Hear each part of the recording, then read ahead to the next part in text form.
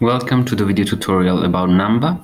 You should have your Jupyter notebook running and be inside the SDSC Summer Institute 2021 folder with all of the material. So if you get into the Python for HPC folder and then lesson 0 about Numba, and then you can open the Numba Basics Jupyter notebook first. Numba is a just-in-time compiler of Python functions. So what it does is takes input functions which are written in plain Python or using NumPy and turns them into machine code that's very fast. It's compiled code, so it's very similar to the performance of C and Fortran. And it's the same technology which underlies Julia. The difference is that while Julia, the whole language is just-in-time compiled, with Python, of course, this is a later addition. And so what it does is you just choose manually which functions you want to optimize, which of course are going to be the most computational intensive functions, so where you are manipulating large arrays, doing a lot of computations. So those inner loop you want to optimize with Numba. So let's take a look at how this works in this first Jupyter notebook. So the simpler way to use Numba is to use the JIT decorator. So JIT stands for just in time. And that means that this function, once has this decorator on top, it's going to be automatically compiled by Numba the first time which it's called.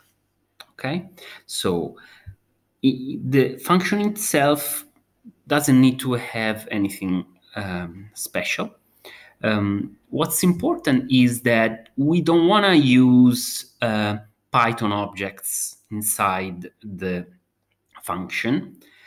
Otherwise, Numba is not able to optimize it. So make sure you use arrays. NumPy arrays are fine, lists, dictionary, but not complicated custom objects that you have created.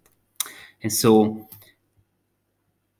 what you do is you just call it normally, and this function works very much like any other function. Is under the hood that this function is optimized. So if we, for example, test for performance, we see that these functions run very, very fast. And whenever you call the decorator of the JIT decorator, this creates the compiled function. The compiled function has also a reference to the original function, this .pyfunc, and so that we can compare which is the performance. So you see here is microseconds, here is nanoseconds. So it's a big speed up.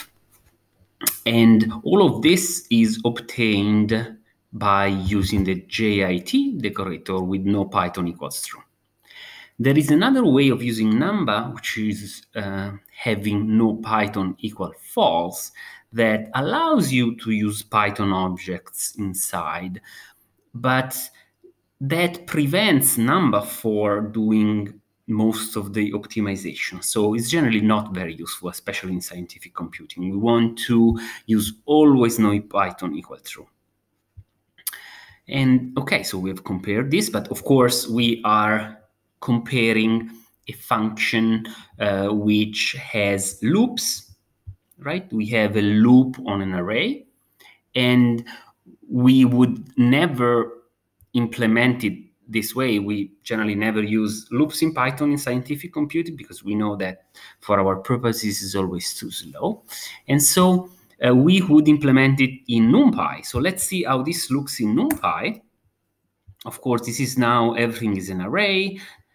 And what's interesting is that even in this case, Numba is way faster. So you see this is still in the microseconds range, while Numba was nanoseconds. So the important difference is to understand is that beside compiling to machine speed, the other thing is that most of the time Numba is able to pack all of the computation in one pass and not create temporary arrays. So the worst thing about using NumPy is that it's always creating a new array. So here, for example, you have A, which is an array, and then NumPy spends time to create another array, which is np.diagonal of that, and then creates another array, which is the arctangent, the hyperbolic tangent of that, and then does the sum. And so there's all those temporary